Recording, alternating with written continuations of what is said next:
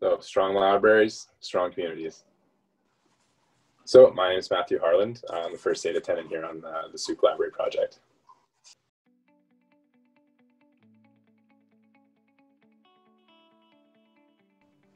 So my company, IWCD, is the general contractor.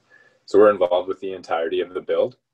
At this point in the build, our team is not doing the physical construction. However, we manage the site and communicate the plans to our subcontractors who then execute the plan.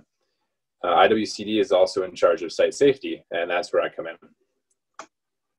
I'm the first aid here on site, so I inspect for hazards, run safety meetings, give site orientations, maintain our first aid facilities and equipment, and of course, always be prepared to respond to an emergency situation should there be one.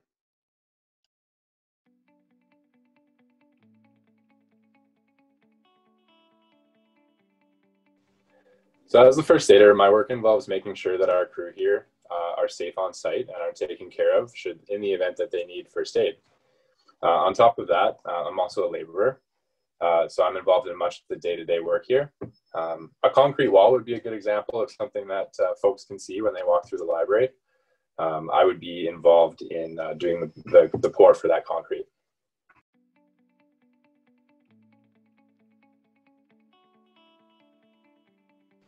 So because I'm first aid here on site, the entirety of the project requires my expertise. I have to be here at all times and ready for anything.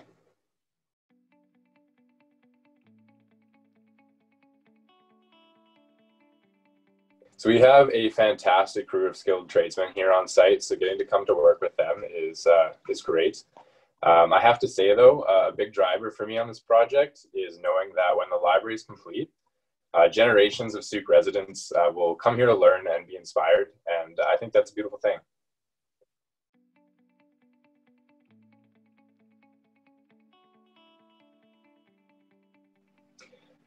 I can't say I have too many memories with the original library. I'm not from the community here in Sooke, but I'm sure that many good folks here in town will make lots of memories at the new library, and that's great to be a part of.